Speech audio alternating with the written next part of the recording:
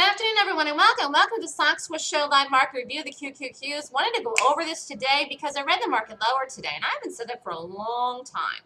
Only intraday, though. I have to be extremely important and point this out. The market, I read lower today intraday. It was a tough call to make. Market even rallied over the high in the morning, and I said it's lower. And I was right, and we're going to go over it. But I need to point out that even though the market was lower today, it was unexpected the way that we gapped down this morning.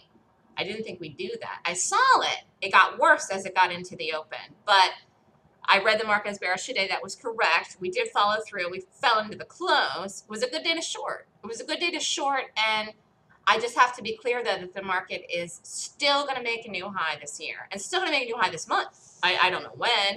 And I won't know until I see it. I mean, that's a beautiful thing about knowing how to day trade. Again, day trading is an art. It's an art all itself. But if you are a day trader, you're seeing things in real live time specifically that you can make decisions on to get in and out of your trades. And for what I do on gaps, there's just no other better way to read stuff. The reason that I have so accurately read the market intraday and for the longer term is because I'm reading the gaps every day. Because market gaps actually basically almost every day. And I'm reading the market gaps every day. I'm reading them. And the market's gapped down a lot and rallied. But that was not the way I called it today. So, I don't know where we gap tomorrow morning. Again, you know,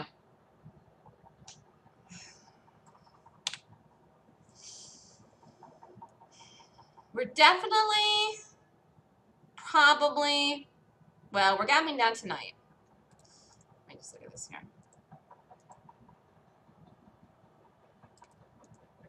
I just don't know where we're going to open tomorrow morning. I mean, I just have to wait and see. I just don't know what we're going to do tomorrow until I see the gap.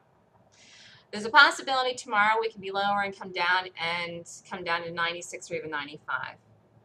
Because those are the next targets down in here. Could we hold in here though? Yes. Yes, we could. This area could still hold in here. It still could. And I'm not going to know until I see the gap. And I'm just not going to be able to tell what we're going to do tomorrow until I see the gap. And so I'm just going to have to wait to see. But I wanted to point out that the market was a nice short today if you did it intraday. But in the longer term picture, we're still higher. In the longer term picture, we're still going to make a new high. And actually, not even really in the longer term picture, because I still think we're going to make a new high in this market this month. It's only October 7th.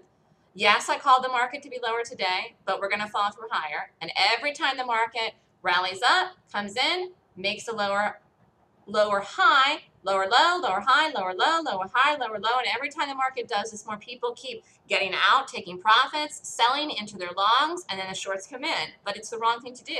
Why? The market's in an uptrend.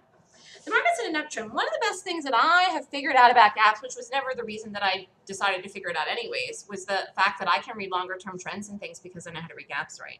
And it is not based on pivot formations. There's so many things out there that teach people how to read trends based on pivots. It's not going to accurately tell you anything. And for people that are shorting this market, it is the wrong thing to do. Intraday, if you wanted to short today, you know, I really don't have a problem with that because I called it that way, lower and into the close, except for the fact that it's, you know, I would not short this market personally because I know it's too strong. I know it's too strong, even though I read it right today as a short, and that's how it played out. You could have shorted the market today.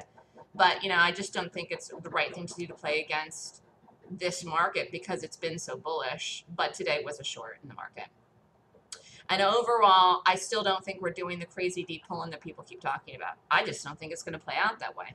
Obviously, I'll see if it does on the live day when I see the gaps. People think this market's going to come all the way into some crazy number like 92, 91.50, 91. Could it? Sure, it could. It could do anything it wants. The only thing I have 100% conviction in is what? Market is in an uptrend. Market isn't breaking. Nothing that's happened here is bearish in the longer term.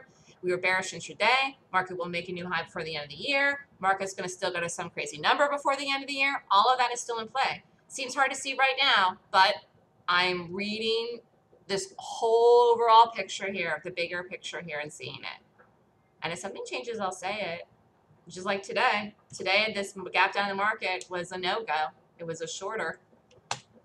Now let's look at actually let's look at the 5. Because I think the 5 was where it was tricky, and intraday traders try to trade this 5. So here's the market dropping, flying this morning, bipped down a little bit, broke the low teeny weeny bit, rallied, and continued. and actually faked lower here. Did a 5-minute sell setup fail? Rallied over the high, like more than a little teeny weeny bit, okay? Market rallied over the high, and I still said, no, we're lower. This is a fake out. We're going to set up on a 15-minute sell setup. This is a fakie, and I was right. And then even in here, we triggered. Wasn't ready yet. Wasn't ready. There. Then it did it again. Came down, retested in here. Look at this in here. Again, people tried to buy this thinking it was going to support itself and hold. And I don't blame anyone for buying this today. Why? Because the market really is still in an uptrend. But the market was going to break today. I knew the market was going to break the low today. And it just happened late. It happened late. And here's where all of it came in. All of this. And you know, there was a report out this afternoon. But you know what? I didn't even care. I didn't even look at that. I saw the market was going to break today this morning into the first 5-10 minutes of the day. It didn't have anything to do with the report that was out at 10 o'clock or 3 o'clock or whatever. You can watch those things. You can look for those things. You can look to see if the market's going to follow through or continue or change direction, those things. But that's not the reason I called this market to do this today. How did I know the market was going to break today? Because I read the gap. I read the gap in the daily chart. And if I had rated the gap today, it probably wouldn't have rated half bad. Now, again, I did not short this market today because I'm not going to short this market because I know there's so much power into it to the upside, still like raging to come any second. But, you know, you could have shorted this market today, and I called it that way, and it worked out. And this was tough. I'm sure a lot of people didn't read this right today. Why? Because of the fact that the market held in here and then rallied over the high, and it happened late. And that is okay to see that way. I mean, I could not have blamed you for seeing this way, or the hold in here into the lunchtime period. So I really did a great job reading this accurately today. In fact, when I was saying it, I said to myself, geez, I don't even know how I'm seeing this. I said that, I think, at one point this morning, because this was a tough call. It was a tough call to make. The market was lower today, the way it was acting, but I saw it. And it's really, it's a combination of reading the gap and the price action live, reading the price action live. And I think that's one of the things that's good about being in the live trading room with me. Sometimes I will have everything set up and ready to go, but then you see everything in the open and you say, oh, and you just see it right away. Whether you see something that's going to work right away or fail right away, you see it, oh, you see it right away, and you make the decision. To be able to think on your feet counts as a day trader. And I think it counts as any trader that you are, no matter what, okay? People love to do swing trades and overnights. People are swing trading this market short. It's not the right thing to do. I don't think the way that I see this in here that we're going to some crazy number lower. Could we still pull in more? Yes. What's the next target? 96, and we could get there tonight or tomorrow morning. Then after that, 95, okay? But I really won't know where we head next until I see the gap tomorrow morning. But I need to be very clear that even though I called this market short today, intraday, we are still in an uptrend. The market's still in an uptrend. The market's not going to have some crazy correction.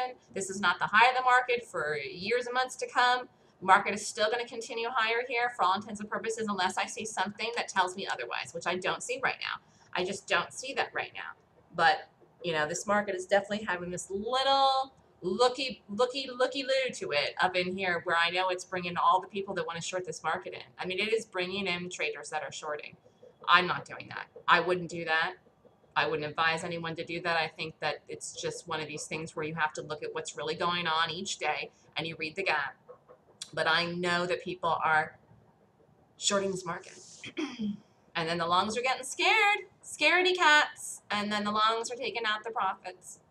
And so you could see some fall through of that actually tomorrow here because people are going to be scared when they see the way the market fell here today. It did fall through in the gap today, actually. So this is the Stock Swiss Show Live Trading Room. This is Melissa.